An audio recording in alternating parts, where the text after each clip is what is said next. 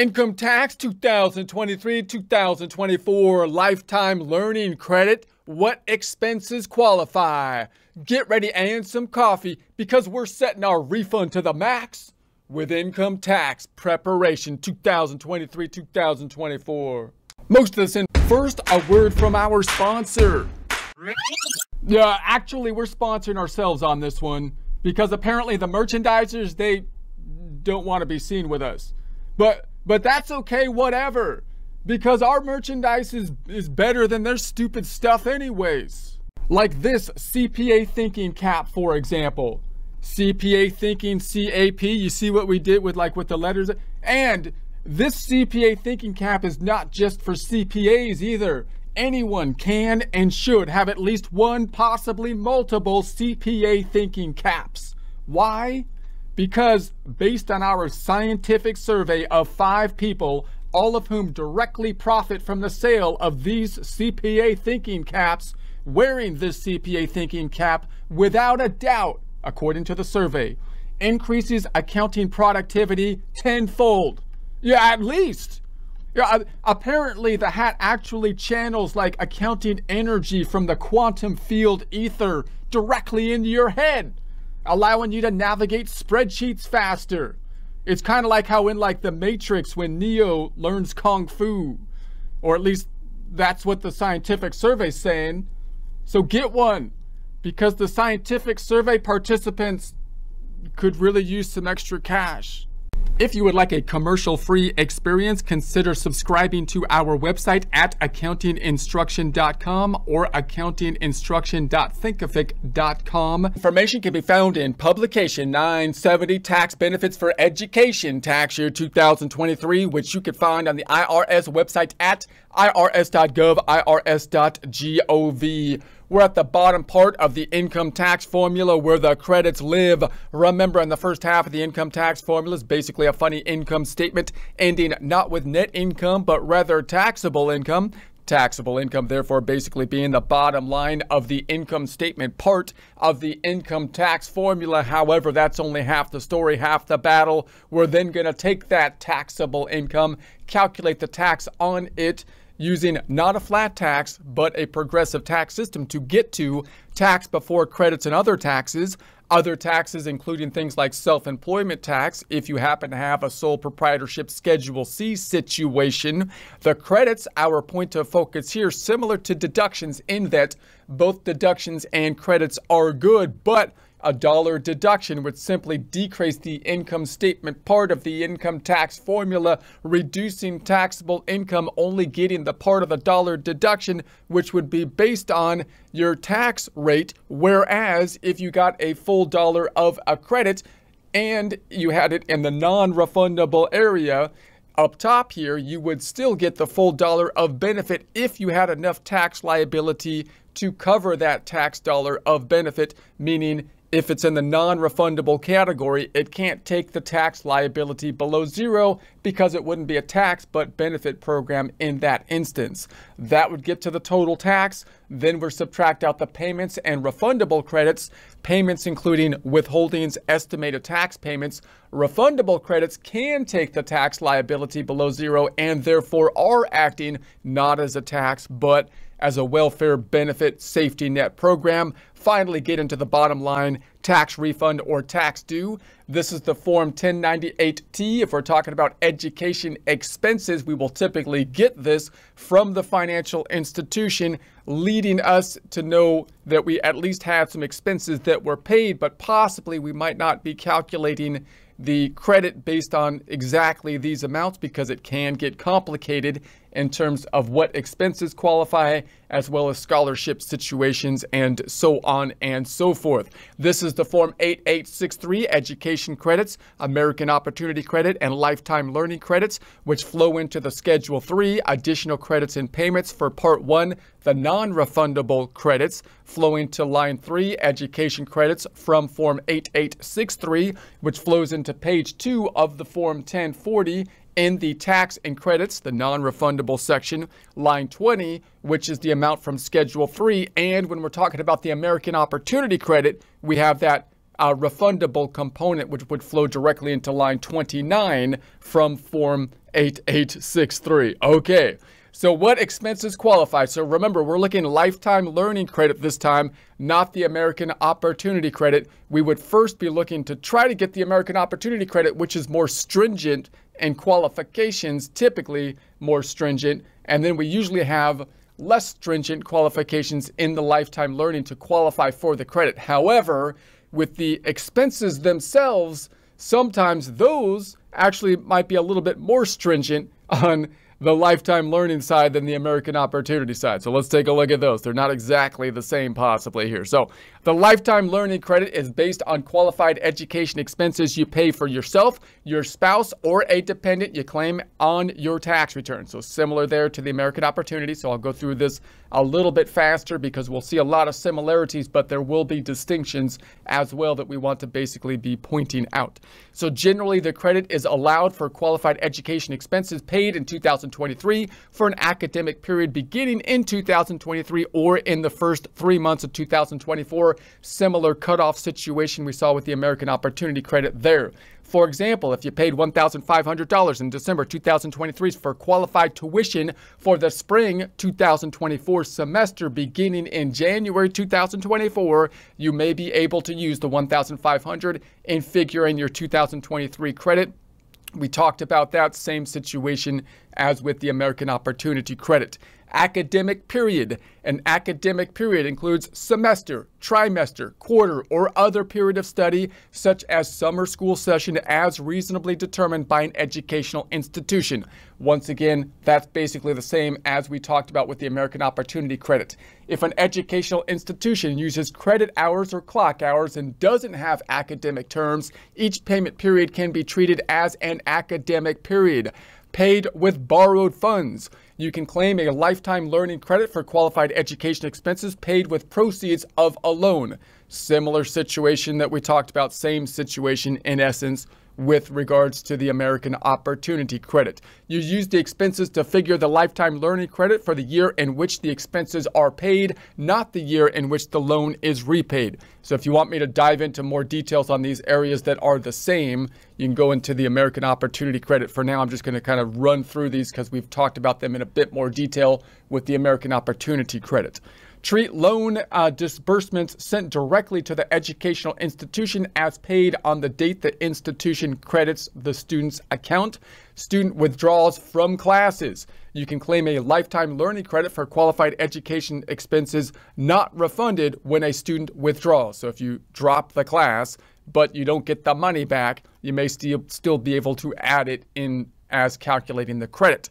Qualified education expenses. All right, so for purposes of the lifetime learning credit, qualified education expenses are tuition and certain related expenses required for enrollment in course at an eligible educational institution. So obviously the enrollment fees are something that you would expect would qualify. It's the other stuff that comes up into question, such as books and supplies, for example. The course must meet either part of the post-secondary degree program or taken by the student to acquire or improve job skills. So once again, the course must be either part of a post-secondary degree program or taken by the student to acquire or improve job skills. Eligible educational institution. An eligible educational institution is any college, university, vocational school, or other post-secondary educational institution eligible to participate in the student aid program administered by the U.S. Department of Education. So remember that the government usually is going to have their hands in some education in some way, shape, or form. Either they get the institution, the school gets money directly from the government, or the government is going to be financing students in the form of loans who are then paying the loans to get the education, in which case they're still basically kind of indirectly involved in financing and basically subsidizing. And even if you don't have a situation where those loans are in place, then you still have these educational credits and whatnot, which are going to structure the way courses might be designed if they want their students to be able to get the tax benefits related to here. But generally, those student loans are going to have a huge impact and are going to allow the government to kind of structure things. That's how they're able to have influence over basically educational institutions to a large degree. So virtually all accredited public, nonprofit, and proprietary privately owned profit-making post-secondary institutions meet this definition. So the institution you're at should be able to tell you whether or not they meet that, and typically they're going to be aiming to meet that because they know that most students are only able to afford education with the help of student loan programs that are funded through government programs, right? So an eligible educational institution also includes certain educational institutions located outside the United States that are eligible to participate in a student aid program administered by the U.S. Department of Education. So related expenses, student activity fees and expenses for courses related books, supplies, equipment are included in qualified education expenses only if the fees and expenses must be paid to the institution for enrollment or attendance. So that's a bit different than we saw for the American Opportunity Credit, where, for example, if you go to a college, they might have an enrollment fee and then force you to buy your own books and whatnot, in which case you might not buy it from the institution, in which case it might be still added as an expense for the American Opportunity Credit if you were taking that, but possibly not for the Lifetime Learning Credit, given the fact that they had to be paid only if the fees and expenses must be paid to the institution for enrollment or attendance. So different institutions will have different formats in terms of how they're going to structure the requirements. Traditional universities often just basically say, we're going to collect fees to enroll you in the course, and then you're on your own to buy the books and all the supplies, which we require you to buy. But vocational schools and whatnot often include all of those supplies and things within the cost of the enrollment fee, in which case you're kind of paying that stuff directly to the institution. So that might be a factor to take into consideration when you're choosing the institution and whatnot. But again, it's just one of those things that kind of changes how schools are going to structure things to try to deal with these laws, and which I don't think is good, particularly because it's not the thing you want decisions to be based on, right? You want the people to make decisions on the best way to educate people, not on the best way to, get a credit that's been put together like 10 years ago that now they're still trying to comply with and whatnot. But in any case, qualified education expenses in 2023 for an academic period that begin in the first 3 months of 2024 can be used in figuring an education credit for 2023 only. See academic period earlier, similar situation. For example, if you pay $2,000 in December 2023 for qualified tuition for the 2024 winter quarter that begins in January 2024, you can use the $2,000 in figuring an education credit for 2023 only. I believe that's the same situation as with the American Opportunity Credit, where we have that cutoff situation.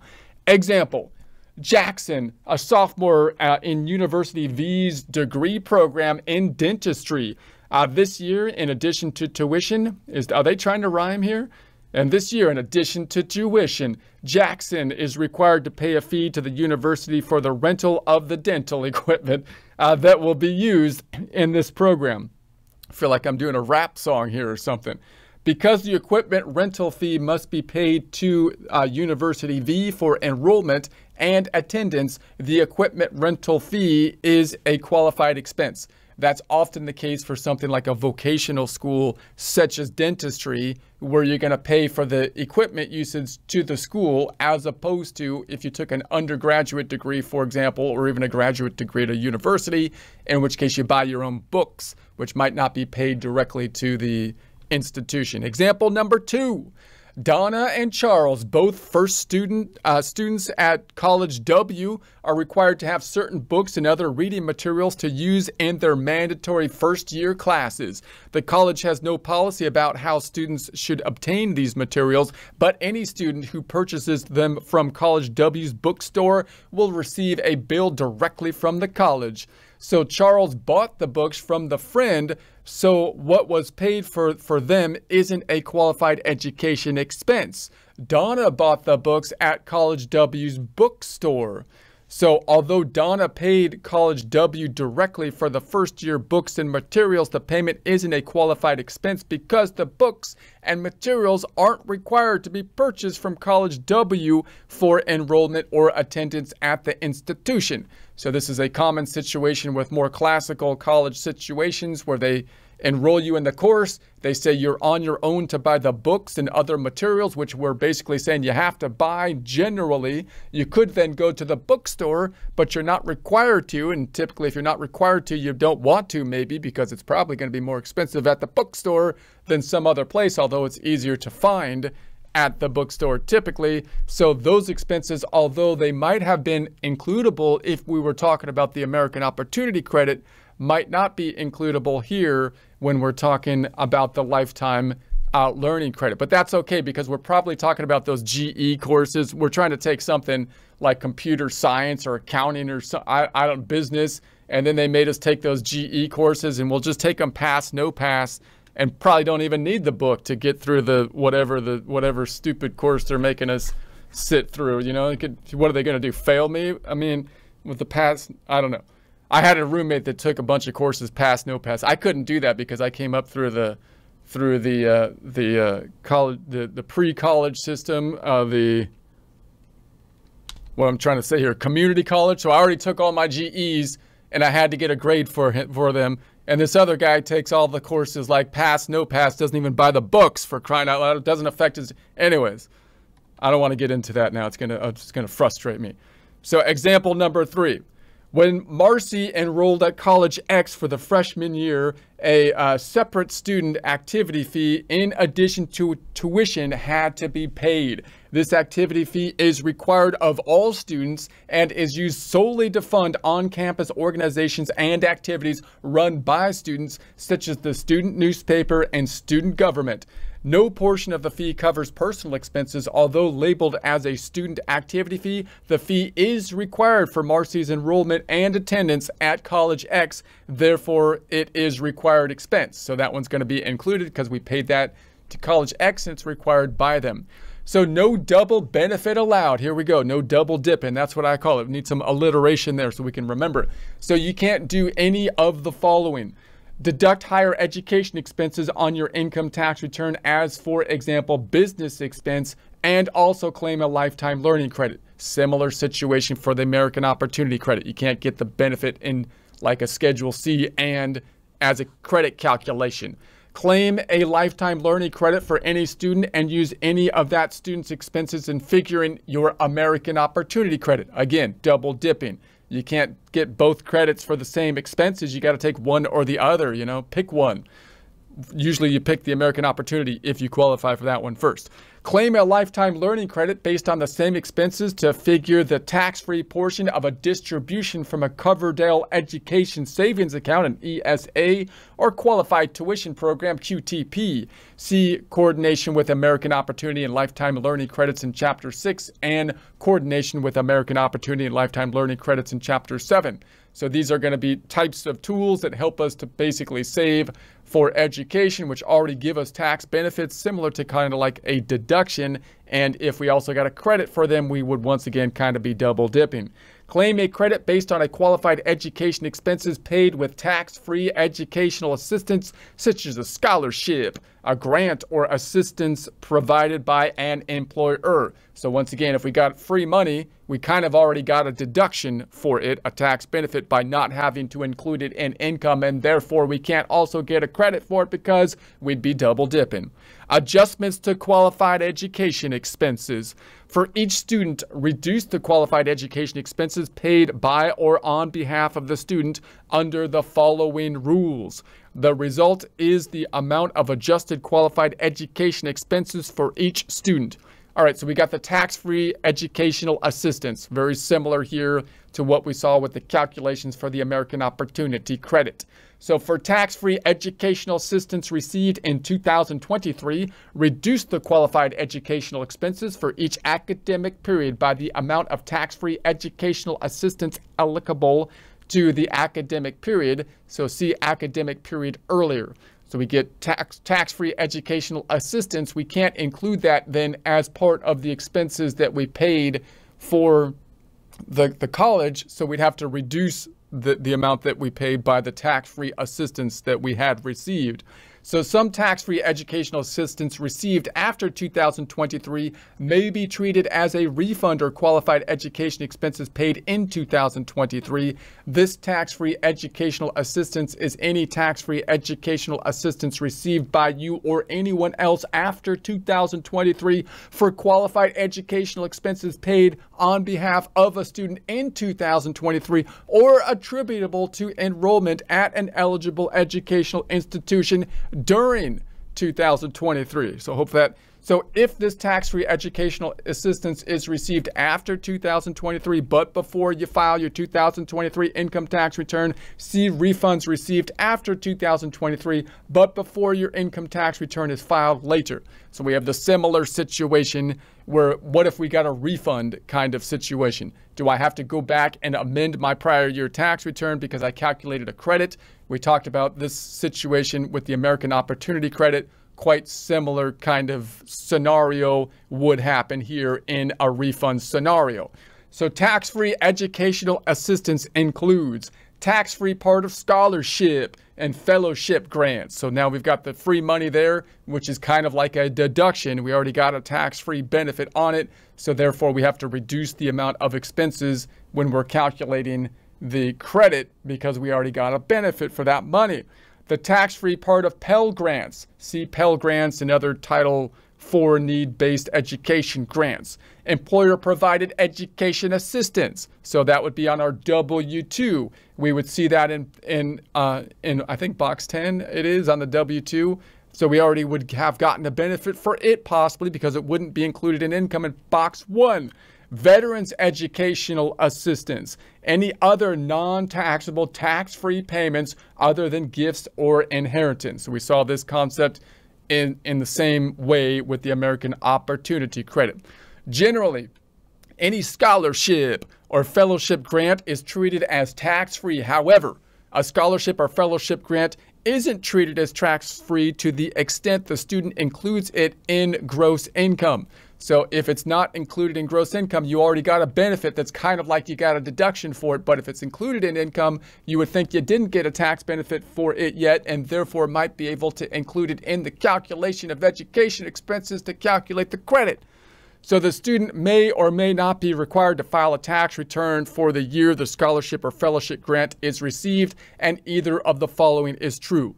The scholarship or fellowship grant, or any part of it, must be applied by its terms to expenses such as room or board other than qualified education expenses as defined in Qualified Education Expenses Chapter 1.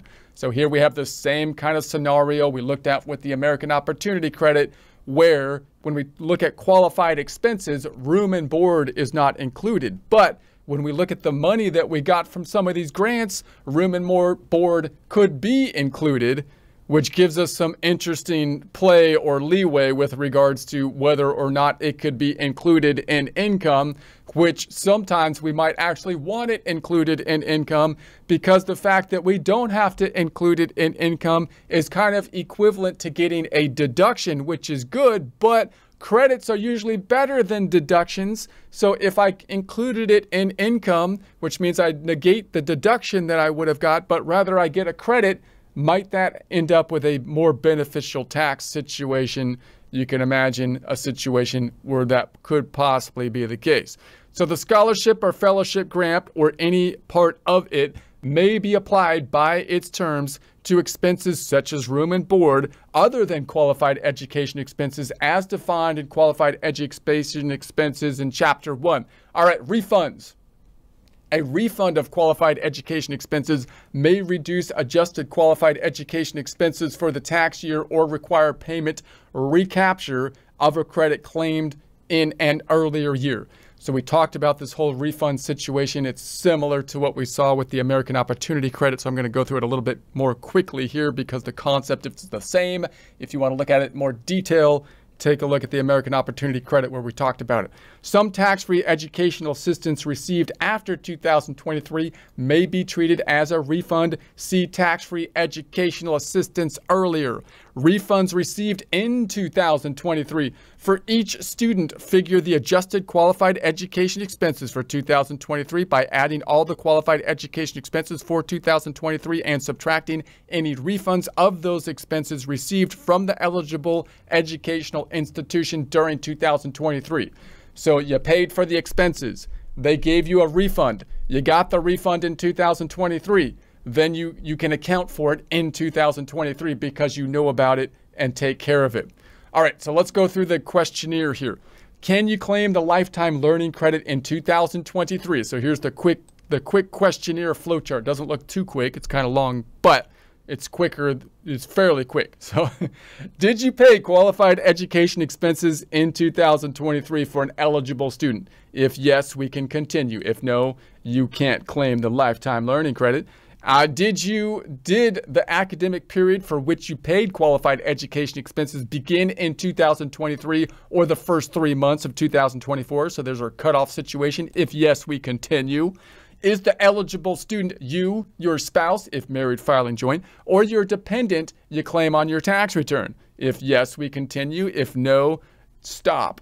So are you listed as a dependent on another person's return? Because if you're a dependent of someone else, then they're the one that might be able to claim the credit. So we're going to say, if no, we continue. Is your filing status married filing separate? If you're married, you got to be married filing joint, or else the IRS will say, no, we don't trust you with that filing separate thing. And so we're going to say no. For any part of 2023, were you or your spouse a non-resident alien who didn't elect to be treated as a resident alien for tax purposes? If no, continue. Is your modified adjusted gross income, otherwise known as the MAGI, less than $90,000, $180,000 if married filing joint? That's our income limitation. If yes, because we're under those thresholds, then we continue. Do you have a tax liability? Form 1040 SR, line 18 minus Schedule 3, meaning do you have enough tax liability to consume the credit? If not, you're not going to get it because there's not a refundable part of the lifetime learning credit like there is for the American Opportunity Credit. So if yes, we continue. Are you claiming an American Opportunity Credit for the same student? You can't do that double dipping thing, claiming them both. So we say no and continue.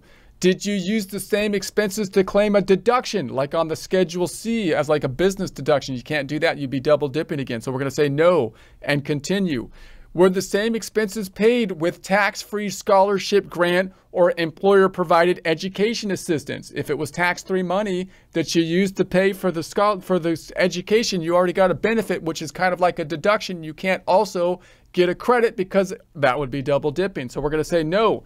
Did you or someone else receive a refund of all the expenses? So if you got the money back because you dropped out before the refund thing, I'm not pointing fingers or anything. I'm just saying you just can't get the credit then. If no, you can claim the lifetime learning credit. So there we have it. Nice, easy questionnaire right there. No problem. So refunds received after 2023, but before your income tax return is filed. Back to the refund situation.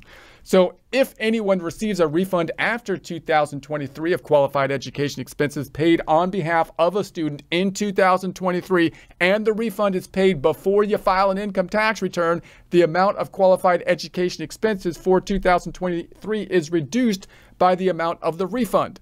So that makes sense because you paid in 2023, you got refunded in 2024, but you haven't yet filed the 2023 tax return because you got paid before April 15th or even the extension if you're going on extension. So therefore, you already have the information that you need in order to reduce the expenses for 2023 because you haven't yet filed it, so fix it before you file. So refund received after 2023 and after your income tax return is filed. So here's where the problem happens. So if anyone receives a refund after 2023 of qualified education expenses paid on behalf of a student in 2023, and the refund is paid after you file an income tax return for 2023, you may need to repay some or all of the credit. So now I already got the benefit. I calculated the credit in 2023. They gave me a refund in 2024, but I already filed the tax return in 2023. Do I have to amend 2023? Hopefully not. Hopefully we can figure out what the difference is and basically just fix it in 2024. If not, be able to basically just reduce the amount of expenses in 2024 if we happen to be claiming the credit again, which is another scenario we might be able to use in that case.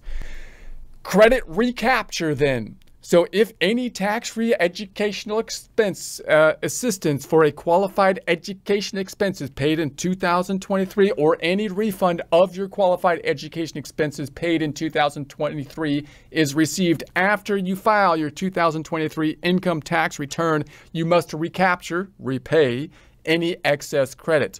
So you do this by figuring the amount of your adjusted qualified education expenses for 2023 by reducing the expenses by the amount of the refund or tax-free educational assistance.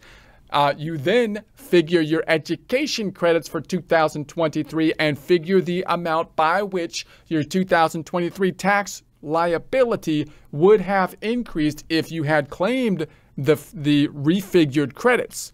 Include that amount as additional tax for the year the refund or tax-free assistance was received. So in other words, you kind of act as though you're going to fix 2023 and amend it, recalculating 2023 after having reduced the expenses by the amount of the refund. But instead of filing a 1040X amended return, you just take that difference and add it as an added tax in your next year filing, so that's a little bit easier. Example, you paid $9,300 in tuition and fees in December 2023, and your child began college in January 2024. You filed your 2023 tax return on February 14th, 2024 and claimed a lifetime learning credit of $1,160. You claimed no other tax credits. After you filed your return, your child withdrew from 2 courses and you received a refund of $2,900. I knew it. I was like, there's no way this kid's going to stick with it. And but at least they dropped out before the cutoff date, so we got our money back. Any case, whatever, dude. You must refigure your 2023 lifetime learning credit using the $6,400 of qualified education expenses instead of $9,300. The refigured credit is $1,280 and your tax liability increased by $580. See the instructions for your 2024 income tax return. So we paid $9,300, but they dropped out and we got the money before we filed. So we got so that means that we can account for it before filing the tax return, reducing the amount that we paid by the amount that we got refunded. Tip. Oh wait, hold on, that's not the case. We got refunded after we filed the tax return. So you claim no other after you filed the return, your child withdrew from the 2 courses. So now, do I have to go back and amend the prior year tax return?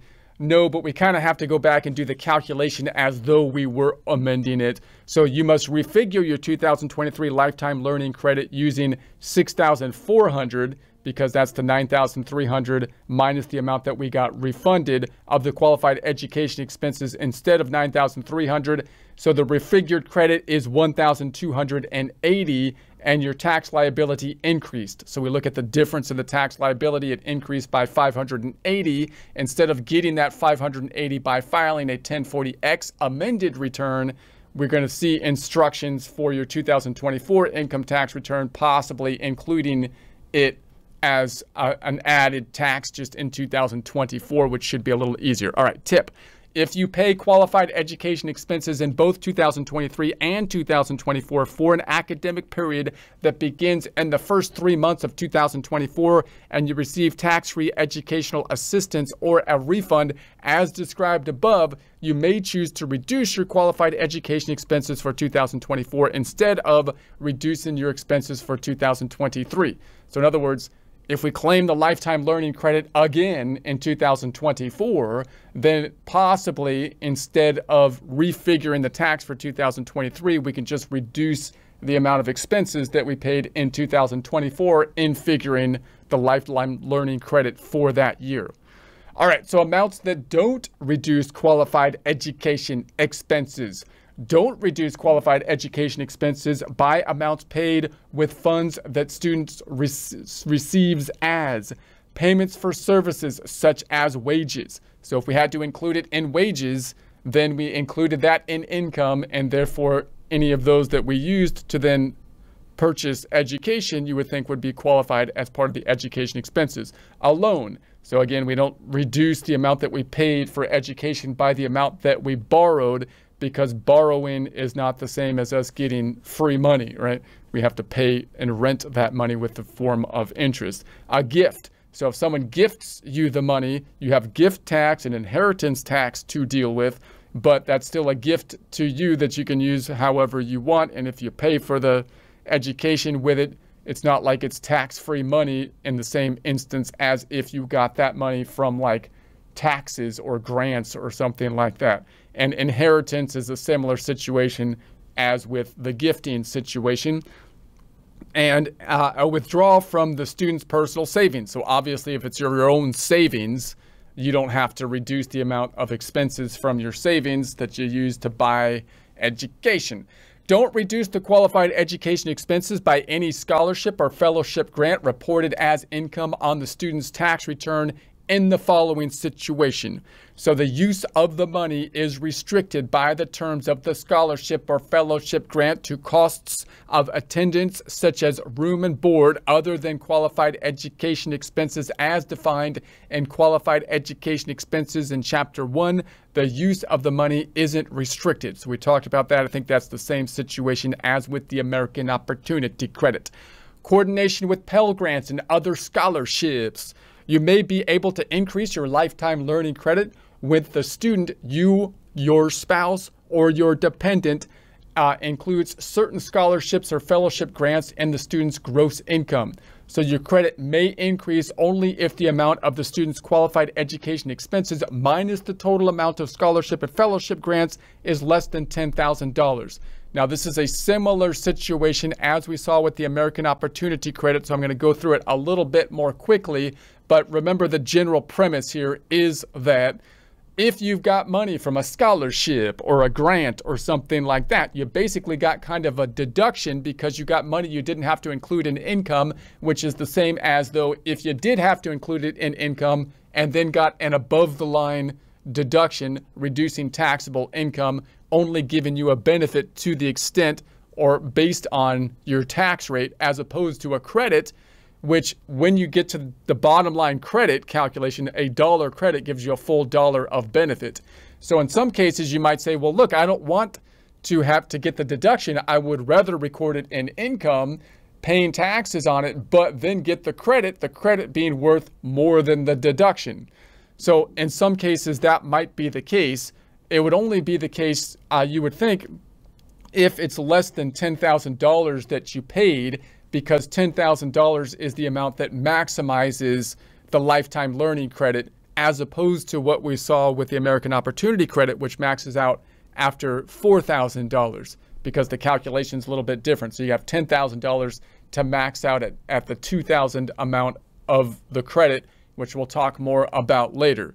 So in certain situations, if you paid less than $10,000 and you're dealing with scholarship grants and whatnot, then you might look into the scenario where if you can include the money in income from the scholarship grants due to having some of it allocated to room and board as opposed to qualified expenses for things that you paid for the institution, then in some cases it might have a tax benefit. Okay. So if this situation applies, consider including some or all of the scholarship or fellowship grant in the student's income in order to treat the included amount as paying non-qualified expenses instead of qualified education expenses. Non-qualified expenses are expenses such as room and board that aren't qualified education expenses, such as tuition and related fees. Scholarship and fellowship grants that the student includes in income don't include the student's qualified education expenses available to figure your lifetime learning credit. Thus, including enough of the scholarship or fellowship grant in the student's income to report up to $10,000 in qualified education expenses for your lifetime learning credit may increase the credit by enough to increase your tax refund or reduce the amount of tax you owe, even considering any increased tax liability from the additional income, basically because credits are going to be more valuable than deductions from the tax calculation. However, the increase in tax liability as well as the loss of other tax credits may be greater than the additional lifetime learning credit and may cause your tax refund to decrease or the amount of tax you owe to increase. So the interplay of increasing your income could have positive or negative impacts on things like your earned income tax credit or other types of credits and whatnot. So it gets a little bit confusing, especially when you get into these refundable credits or the lower income side of things and the interplay between non-refundable and refundable credits and so on and so forth. So your specific circumstances will determine what amount, if any, of the scholarship or fellowship grant to which in income is maximize your tax refund or minimize the amount of tax you owe. All right. The scholarship or fellowship grant must be one that may qualify as a tax-free scholarship under the rules discussed in Chapter 1. Also, the scholarship or fellowship grant must be one that may, by its terms, be used for non-qualified expenses. Finally, the amount of scholarship or fellowship grant that is applied to non-qualified expenses can't exceed the amount of the student's actual non-qualified expenses that are paid in the tax year. This amount may differ from the student's living expenses estimated by the student's school and figure in the official costs of attendance under student aid rules. The fact that the educational institution applies the scholarship or fellowship grant to qualified education expenses such as tuition and related fees doesn't prevent the student from choosing to apply certain scholarship or fellowship grants to the student's actual non-qualified expenses. So in other words, you might have paid the scholarship directly to the institution, even though some of the money was for room and board. The fact that the school is applying it to tuition doesn't necessarily mean that you can't still apply it to basically the amount that you're paying for, in essence, room and board. Similar situation we saw with the American Opportunity Credit. So, by making this choice, that is by including the part of the scholarship or fellowship grant applied to the student's non-qualified expenses in income, the student may increase taxable income and may be required to file a tax return, but this allows payments made in cash, by check, by credit or debit card, or with borrowed funds such as student loan to be applied to qualified education expenses. All right, example number 2, scholarship excluded from income. So the facts are the same as in example 1, where we had no scholarship except that Judy was awarded a $1,500 scholarship. Under the terms of the scholarship, it may be used to pay any additional expenses, including room and board. So she's got that leeway with the room and board here. So if the scholarship is excluded from income, Judy will be deemed, for purposes of figuring the education credit, to have applied the scholarship to pay for tuition, required fees, and course material. Only $3,000 of the $4,500 tuition paid in 2023 could be used when figuring the 2023 lifetime learning credit, because we'd have to take the tuition, reduce it by the scholarship, because we're assuming that that was paid for the educational institution situation and wasn't included in income. The lifetime learning credit would be reduced to $600 and the tax liability after credits would be $965. Example 3, scholarship included in income. So now we're going to include it in income in an attempt to get a credit which is more valuable than the deduction or the exclusion of the scholarship money in income. So the facts are the same as in example 2, scholarship excluded from income. If, unlike example 2, Judy includes $1,500 scholarship in income, Judy will be deemed to have applied the entire scholarship to pay for room and board.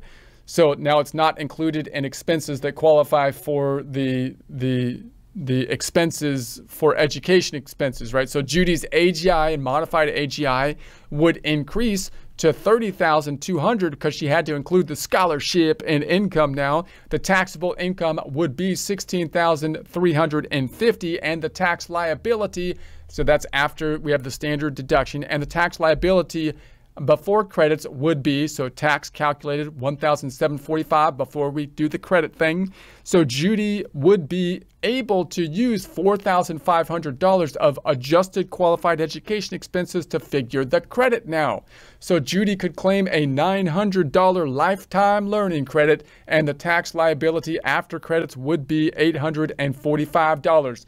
Example number 4, scholarship applied by the post-secondary school to tuition. So the facts are the same as example 3, scholarship included in income, except the $1,500 scholarship is paid directly to the public community college. So the fact that the public community college applies the scholarship to Judy's tuition and related fees doesn't prevent Judy from including the $1,500 scholarship in income. So this is just a logistics kind of situation. Can she still do what she did before, even though the school basically got paid directly and is applying that money to the tuition and fees and so on?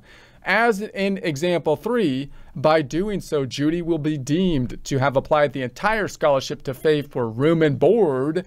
Judy could claim the $900 lifetime learning credit, and the tax liability after credits would be $845. Note, whether you will benefit from applying a scholarship or fellowship grant to non-qualified expenses will depend on the amount of students' qualified education expenses, the amount of the scholarship or fellowship grant, and whether the scholarship or fellowship grant may, by its terms, be used for non-qualified expenses.